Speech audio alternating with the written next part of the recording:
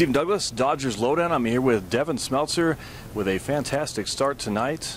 You had 9 strikeouts. Let me ask you this. Do you consider yourself a strikeout pitcher? I mean, I've said it before. I'm looking for action within 3 pitches, trying to be efficient as I can and go deep into games. But I'll take the strikeouts when they present themselves and making good pitches, getting ahead, and when they come, they come. If not, I'm just trying to get ground balls. Facing the 66ers tonight, first time you faced them, second game with the Quakes so far. What are your first impressions of the California League? They hit mistakes. I learned that in the first game.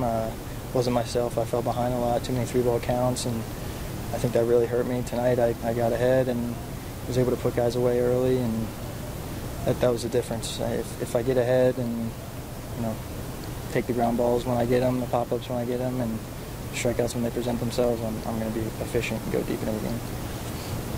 You started falling behind a little bit in the 6th inning. Were you starting to lose command a little bit?